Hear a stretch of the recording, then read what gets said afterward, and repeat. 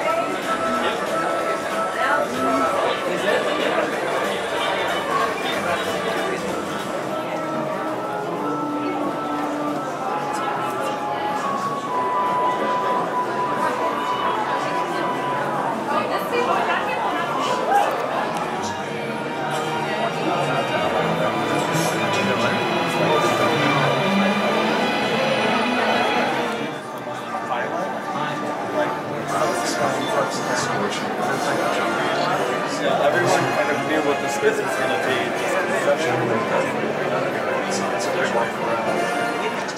So just the shape of the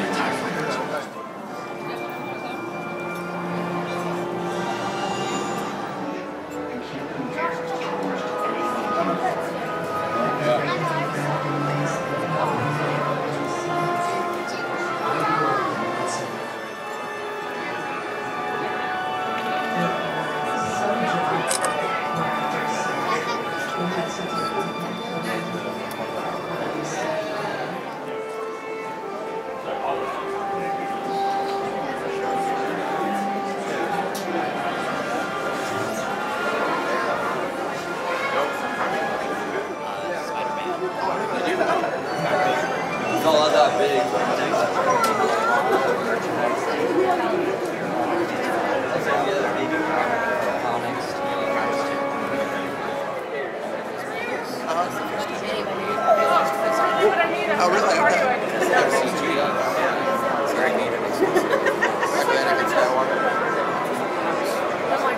Looking forward to is sharing with their friends, with their family, with their kids. And there's so many things on the horizon that I think we're going to have an amazing array of entertainment to thrill audiences for decades to come.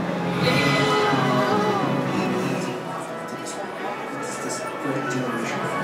Finally, able to help give something.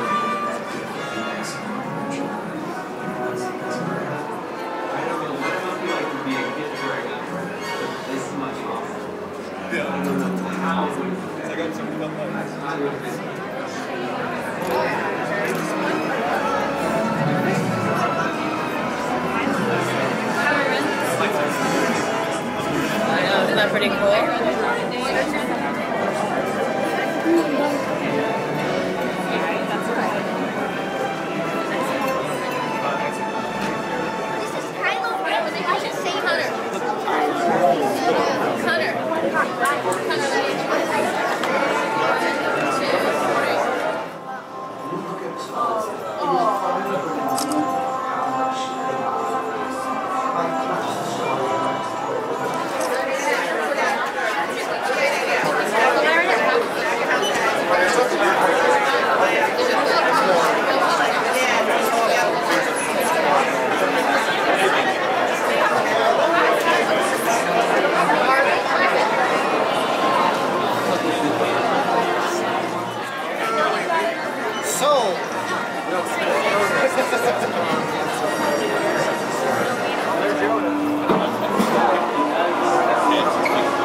Well, does he do anything? Does he ought to know? He just looks at me. Watch the show?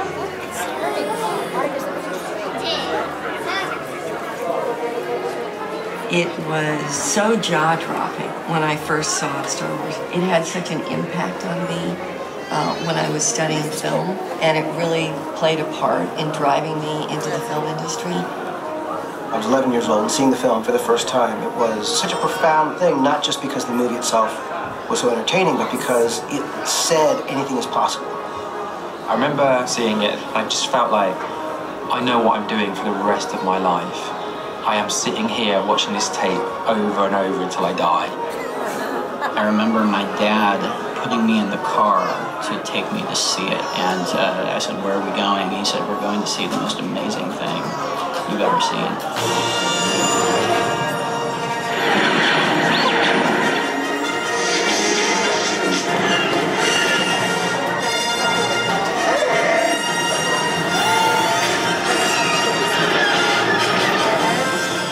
Star Wars is a revolution. You can't compare Star Wars to anything that came before it. It was breaking new ground in ways that no one had ever really seen before. I grew up in the late 70s, early 80s, and it was everywhere. The word epic gets thrown around a lot now, but it really was just so huge. As a kid, I really just loved that universe. And as I got older, I think I appreciated the filmmaking part of it more. When you look at Star Wars, it is unbelievable how much they got right. Like, not just the story, and not just the characters, not just the casting, not just the design, not just the music, but all of it. When you look at all of it, and you think that didn't exist prior.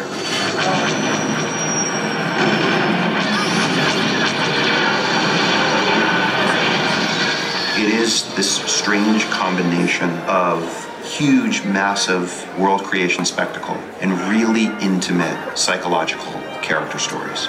What George hit upon was this kind of fun, exciting, adventure, self-empowerment kind of storytelling.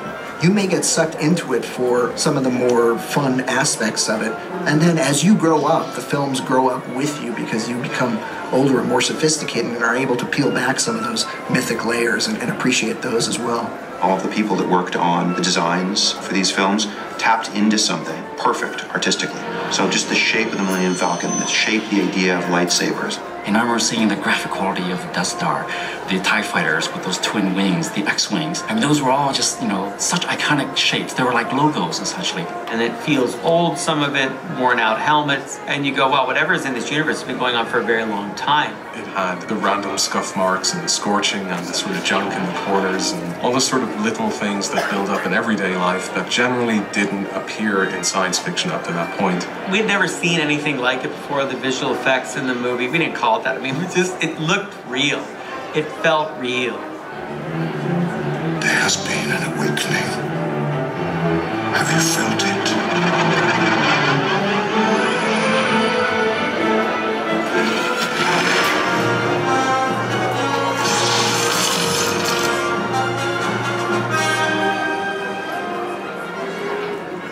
To me, what was so exciting about The Force Awakens was that feeling of this brand new adventure, this brand new story that would be a bridge between what we know and who we know and everything that comes next.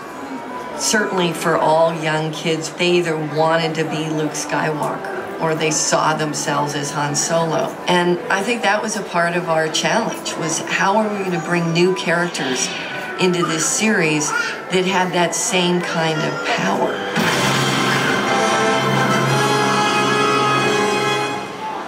While there was never a doubt that the visual opportunities were enormous, the worlds we would travel to, the creatures we would meet, the weapons and ships and landscapes that we would see would be stunning and exciting. None of that matters if you don't love the people in the ships. So at the core of this story had to be the thing that makes any story work, which is the characters.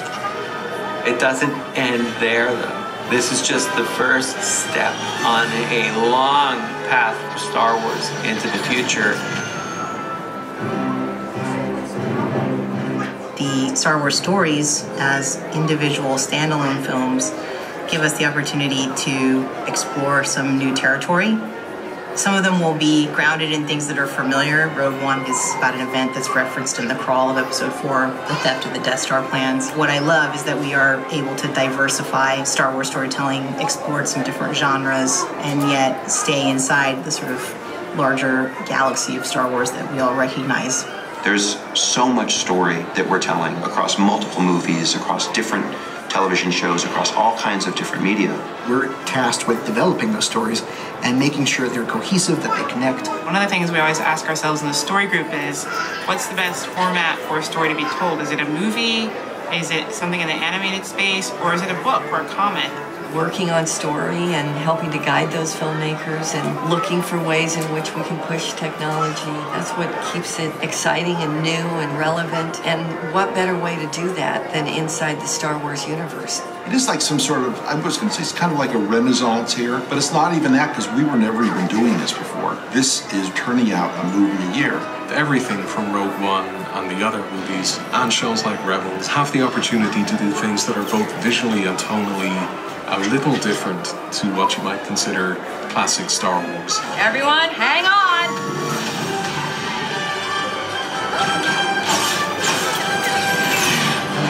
I think it's fantastic what Dave Filoni and the Rebels crew have done to create that show. I think we've created some really wonderful characters and kind of establishing what the rebellion was like in its early stages. I think that's been really, really exciting. I think there are a lot of kids who grew up on the prequels and on Clone Wars who are really excited about Rebels because in a way it picks up the story that they know. But their parents are excited about it because it also starts in a place that they recognize as being relevant to Episode 4.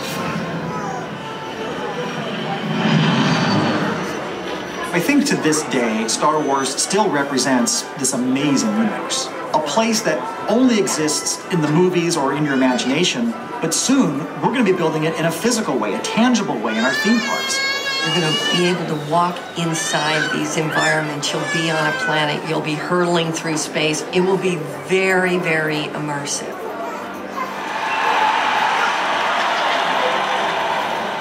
It's nice to be involved in something where everybody cares so much. It's not just that they care about it because they're a fan, but they care about it because it had something to do with their life. I think it's great, frankly, when you get a group of people in the room and they're that energized to do great work. We've found a lot of really wonderful, talented writers and filmmakers who are excited to work on Star Wars, who grew up with Star Wars, who love it. The very first kind of movies that I and a lot of the people in my generation were making in our heads as kids was in that world of Star Wars. I don't think I'm lying when I say Star Wars means the world to me. I just really wish someone had told me when I was 4 that I was going to get to make a Star Wars film, because I would have spent the last 36 years planning it. It doesn't matter what age you are or where you grew up, there's something about Star Wars that you can connect with. It's more than entertainment. It's a very, very unique cultural force, and it's just as relevant now as it ever has been. You go out in the world and you see a little kid engaging with Star Wars, and you understand it's their parents that have brought them into this world. It's this great generational thing. And if I'm able to help give a father or mother that gift that they pass along to their children, I think, that's incredible. I don't know what it must be like to be a kid growing up with this much awesome. I don't know how it would have affected me. I probably would have been making films by the time I was 6. We're gonna need those kids in the future to keep this thing going because there's a lot to do. I think with Star Wars, what people are looking forward to is sharing it with their friends, with their family, with their kids. And there's so many things on the horizon that I think we're going to have an amazing array of entertainment to thrill audiences for decades to come.